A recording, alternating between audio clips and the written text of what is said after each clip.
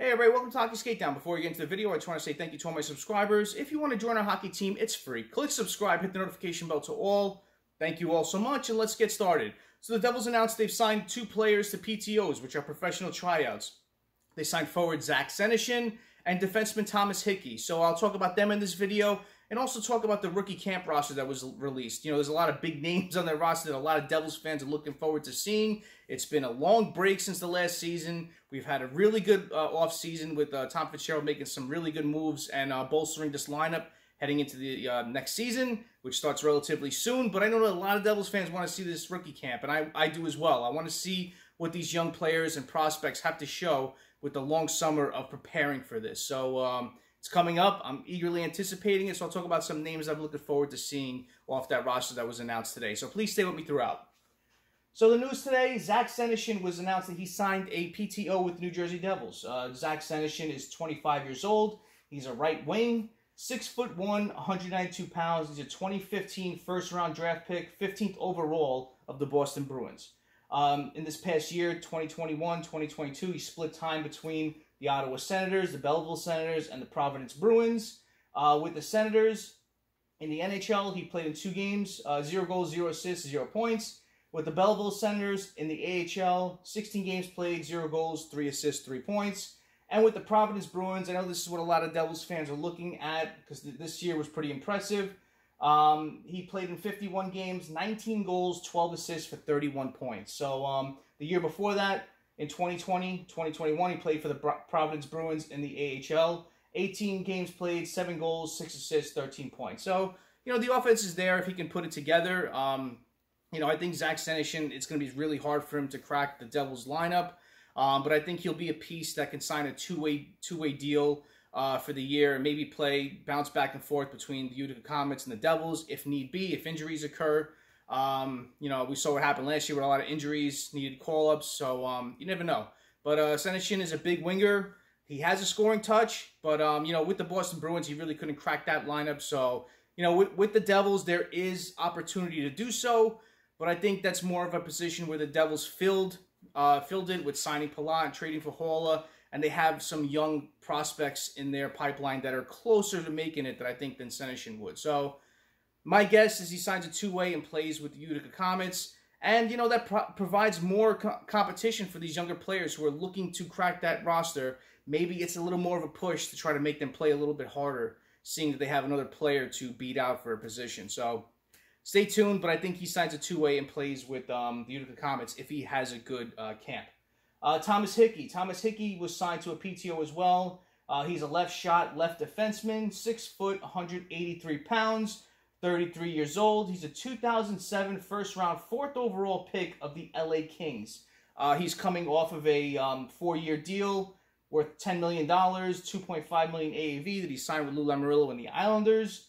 Looking at his stats, he split time in 2021-2022 with the Ontario Reign, the Bridgeport Islanders, and the New York Islanders. So bouncing back and forth between the AHL and the NHL. With the Ontario Reign, 15 games played, 2 goals, 4 assists, 6 points.